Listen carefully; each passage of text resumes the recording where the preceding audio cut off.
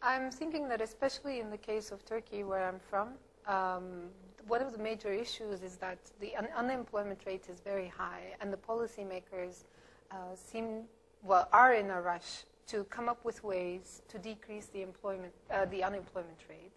So that's why I think the activation policies or the labor market policy on activation and on active labor market policy has recently become an issue in Turkey in 2008, because that's when the budget was expanded considerably for these policies. And I think they're trying to do the best that they can, but there's very little empirical evidence on what works.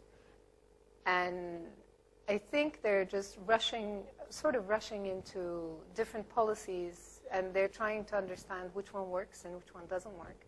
But this all should be based on evidence. And even though the world has done a lot of research on this, we know that the research is very different according to different groups.